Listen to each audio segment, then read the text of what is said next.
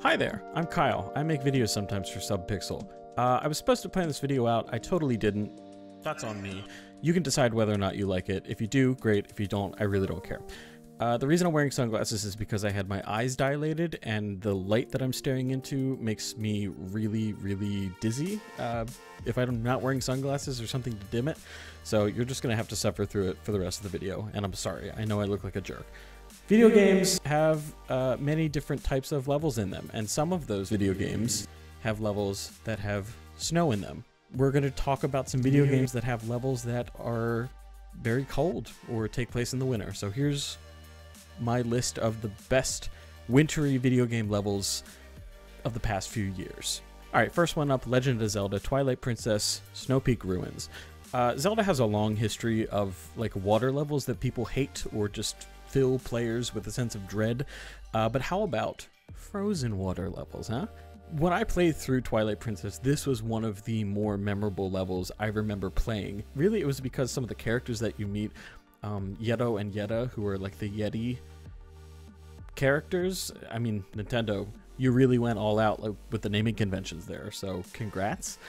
The entire level sort of unfolds traditionally as it would, where you go through a series of opening central hubs of the dungeon, and then you find little ancillary rooms with items and keys that you unlock, and it unfolds traditionally. But the way it unfolds is a little bit different. There's a ton of new enemy types that are shown off, like there's ice wolves, and there's like this frozen wall with like a dragon's head on it, which is really cool. But then there's also a ton of new puzzle mechanics that are opening up different parts of the map, with like the ice maze, there's cannonballs, and most importantly, you get to make soup with Yeto, which is pretty cool. It's Zelda, it's great, it's frozen, and it's awesome. Go play it. I was a bit of a Nintendo nut growing up, so the next one is Metroid Prime, the Phendrana Drifts level. It's wintry, it's secluded, it's cold, it's massive. There's a really awesome shot of Ridley flying over top of you, and it's just the best. And the music is legitimately one of the best parts of this whole level. The way it weaves in and out during action and exploration moments, it sort of like pumps you up or sets you at ease depending on what you're doing within the game, which is really cool. And of course you find the boost ball and the wave beam in here, which are both great. And I love how like in almost every single section where you get a new tool in any Metroid game, you get a new tool, you get a piece of armor or equipment. There's a very deliberate part of the map that's clearly designed only for use of that tool. Like literally there's a huge half pipe right after you get the boost ball, and you go all Tony Samus Pro bounty hunter for no reason. It's great, honestly. Go play it or like listen to the soundtrack because it's freaking awesome. Alright, third one is Uncharted 2 Mountaineering, which I believe is Chapter 17. This level is all about verticality, as most of the puzzle levels are in Uncharted, but there's a much different sense to it in this section of the game with the addition of Tenzin, your Tibetan friend, savior slash best part of the entire section of the game. The map's laid out obviously very linearly, as most Uncharted maps are, but having Tenzin with you to assist in climbing, jump, hooking, or whatever he calls it, and towards the end fighting, is definitely what sets this level apart in an already standout game. And the fact that Nathan and Tenzin speak entirely different languages but end up coming to trust each other over the course of their time together is once again a credit to the game and the character choices that Naughty Dog made. And this line still kills me every time I hear it. It's just the best. Yeah, good luck, pal. I mean, that's almost impossible to... Oh, you did it. Nice. The delivery is just...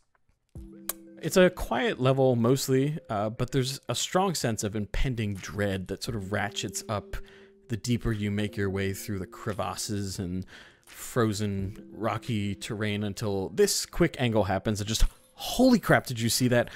What was that thing? Am I gonna have to fight that? Yeah, it's great. But my one complaint though is that Nathan does this entire level without gloves.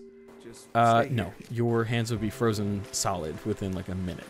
Even Tenzin has gloves. I mean, otherwise, it's a pretty awesome level. All right, the last one I want to highlight is, of course, Modern Warfare 2 Cliffhanger. Now, Cliffhanger was the mission that Infinity Ward used to showcase Modern Warfare 2 at E3, and man, did it make an impression. Even though playing through it the exact same way it's shown at E3 might sound boring, it's always gotten my heart pumping like the best action movies do. I mean, if you think about it, it's sort of like a very compact action movie itself. You've got 3 acts. You know, the first one is ice climbing up the side of the mountain until you enter the frozen base.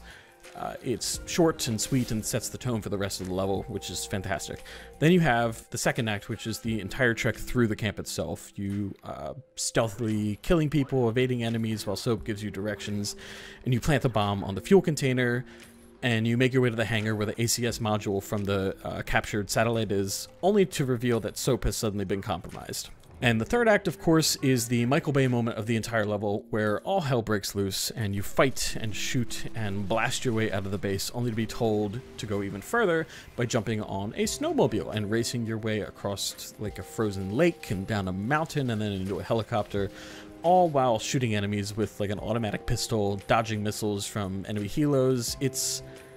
It's just a perfect distillation of what made Modern Warfare 2 so iconic, and a reminder of when Call of Duty was just absolutely on top of the world insofar as popularity is concerned, and when I think the game design was just top-notch from Infinity Ward. So that's it. Those are my favorite sort of wintry themed levels that I've played in the past few years, and you know, if you have any levels yourself that you'd like to talk about, put them down in the comments. I'll be around and answering stuff if anyone even watches this video, and if you didn't, then screw you. If you did, thank you. You're my favorite person in the entire world.